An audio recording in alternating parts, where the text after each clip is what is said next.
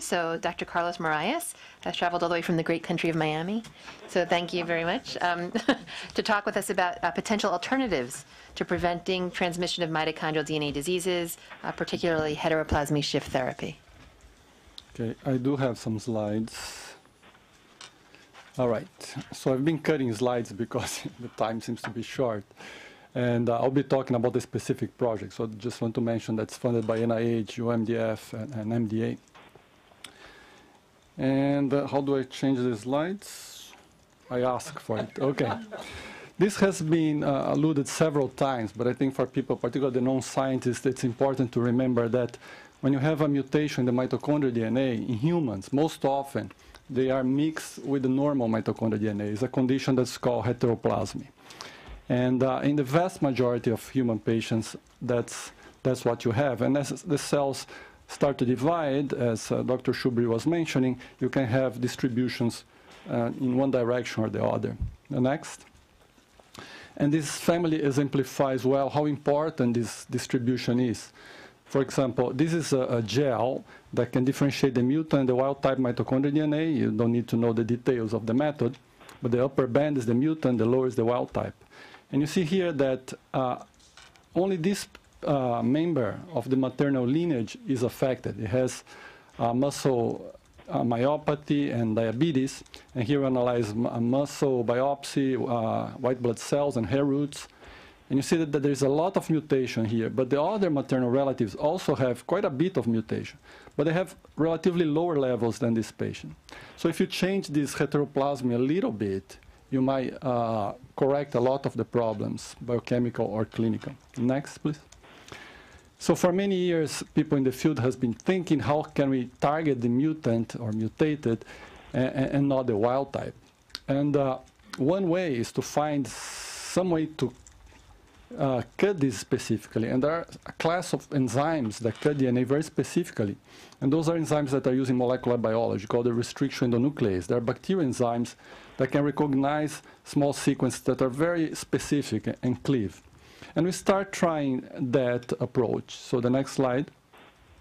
So the idea is to take a gene that codes for this restriction endonuclease, that's the fancy name for this enzyme that cuts DNA, and put a sequence that once this protein is made, this sequence is like a zip code that sends it to the mitochondria.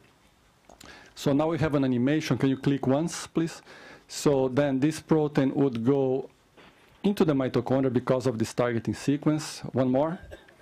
Would bind, let's say, to the mutant mitochondrial DNA. One more. Once it cleaves, this DNA gets degraded. And then you have a reduction in the number of copies of mitochondrial DNA. Now, the mitochondria tends to keep a normal copy number. There's a mechanism controlling that. So one more click.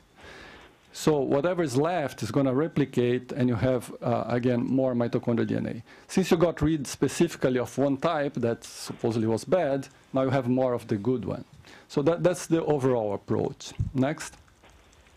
And we test that actually with a mouse model that was developed by Dr. Eric Shubridge that has two types of mitochondrial DNA. They do not cause disease, but they have sequences that are a little different.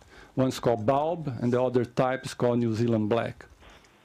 And we test that in cells and in mice, as we'll show you. But the idea is that these cells from this mouse has these two types of mitochondrial DNA. And we found an enzyme, a restriction enzyme, that could cut the bulb-type mitochondrial DNA only once. But it did not cut the New Zealand black type of mitochondrial DNA. So this enzyme is called APEL1, and we put a mitochondrial targeting sequence here. And we express in these cells, and we expect that it will cleave some of this blue mitochondrial DNA, so you have more red. The next one. And we did lots of experiments in cells and in mice. Here, for example, we put this gene coding for this protein in a virus. By the way, this is the work of Sandra Bachman and Sean Williams in the lab. And injecting these mice, and all the muscles here receive this virus. Once you inject once, it goes to the muscle. And just showing the different muscles express this enzyme. That's this green band. Next slide. And what we found, one more click, please, is that if you compare the mice before injection and after injection, those are different muscle types. You see that here you have a lot of the bulb mitochondrial DNA, but then this enzyme cuts the bulb. So now, after the injection and 6 weeks later, you have the mitochondrial DNA being mostly the NZB type. So it's exactly what we expected, and we had already shown that in culture. So that works very nice. Unfortunately, these restriction enzymes recognize sequences that are quite small. So usually mutations that cause disease will not create, a site that's perfect for these enzymes. Next slide. But this was alluded recently that a new class of enzymes have been discovered recently, and they're used to edit DNA. Like CRISPR that was mentioned several times, but there are others like zinc finger nucleases or TALEN. And we have been working with TALEN. We did work with CRISPR, but it doesn't work as well for this, and I don't have time to discuss here why. But the next slide, please. So TALENs are proteins that bind to DNA, and they have repeats. And there are 2 amino acids here in every one of these repeats that, depending which combination of 2 amino acids, will bind to a different base in the DNA, A, C, G, or T. So by playing with these repeats and putting the right combination, you can make this protein bind to any sequence you want. So basically, you have a protein that binds a DNA, a specific sequence of the DNA. Next. That's how it binds the DNA. Next. Now, it doesn't cleave the DNA. But, smart molecular biologists attached another piece of protein to this protein that binds the DNA. That's an enzyme that cleaves DNA. It's called FOC1, and it needs to, you need 2 of those. You need a dimer to cleave the DNA. So you need 2 hybrids here that have the protein, the DNA binding domain and this cleavage domain. So we need 2 monomers. Next. Now we tried for different mutations in culture cells, and this is just one example with a point mutation that causes optic neuropathy, blindness, and also dystonia. And I think Dr. Wallace described this originally. Next slide. So what's the approach here? You remember I just mentioned that we need 2 monomers to cut. So we need one that will bind to a DNA that's present in the wild type and the mutant, but then you have the other monomer that we have to design the TALEN binding domain that can bind only the mutation, the region of the mutation, not the wild type, to make it specific. Next.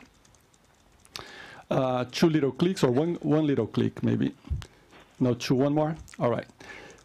To make a long story short, what we call yellow here are cells that got this TALEN, and the black are the ones that did not. And you see here that we analyze the DNA with the point mutation or the wild type. When we express these enzymes, we get more of the wild type and less of the point mutation. And here it shows that there's a decrease in the total levels immediately after the treatment, but then later on, the levels of mitochondrial DNA come back because of this copy number control. So I do not work with the reproduction. Our goal is to treat mitochondrial diseases. But we have been collaborating with a group at the Salk Institute. The PI is Juan Carlos Espizua Belmonte. And he has used this approach, both the restriction to nucleases using that mouse model and also the TALENs, to try to change oocytes and one-cell embryos, changing the heteroplasmy of the mitochondrial DNA. This work is in press, so it's under embargo. I cannot talk about it, but that's an area that it could be an alternative approach for people that might have some objections of borrowing DNA. Next slide. Here, I'm just showing that the activity of the mitochondrial enzyme gets better, but this is expected. We know that if you have less mutations, it gets better. Next slide. All right, so we're talking about ethical problems with the mitochondrial transfer. Obviously, using enzymes that edit DNA have their own set of ethical problems. If you read the New York Times, you saw that maybe last week, that there's a lot of concern related to the nuclear DNA editing that these enzymes now can do, and it's relatively easy. So scientists are seeking, a ban of using these enzymes to modify human genes. One click, please. So what we're doing here is using it to eliminate mutant mitochondrial DNA. That I would not consider that editing. But, you know, we might have another meeting like this soon. All right, next. Okay, so what I think is that this might offer, as I said, an alternative. It's still not as advanced as mitochondrial replacement therapy. We still don't know how efficient for each mutation we can reduce those levels. But it would be, let's say, another option to the arsenal. This is the electron transport chain. We heard about how many genes you need. The mitochondrial DNA has 37 genes, but really, most of these genes are necessary to make 13 proteins that are part of this enzyme complex that have more than 100 proteins. Now, this is a machine that has to work to produce ATP. We can discuss if this machine can work a little better, a little worse. But I think what Heather and Kira showed us is that when this machine is broken, the consequences are pretty bad. So anything we can do, I believe, to make this machine works better is something that we should do. And we owe that, I think, to families. Next one. All right, I just want to touch on that. That's not really my topic, but that's something that I always want to talk about in meetings like this.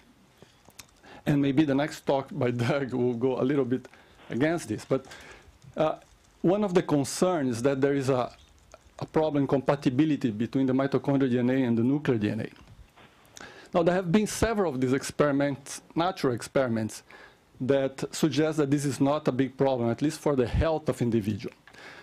This woman here moved from Chicago in the 1900s to Japan, married a Japanese man, had a daughter that married another Japanese man, that had a daughter that married another Japanese man, that had a daughter, right? So by now, this woman has the mitochondrial DNA from the Caucasian lineage, and the nuclear DNA is particularly all Japanese. Now, there is no evidence that there is any health problem with this woman or any of the hundreds of thousands of examples like that that occurred, over time. So I just want to put that there, that if there is a problem of compatibility, it's probably very minor, because there's no evidence in humans that there's a disadvantage of having that. And I think I'm going to stop here. I'm still on green, so I have plenty of time, so we can discuss more. Terrific. So we have until 5, right? So we're actually good. We're a good session. All right. So thank you all. We have one more talk. Yeah. So I guess until his light turns yellow, is there any quick question for Carlos? I guess I just have one that if you could answer.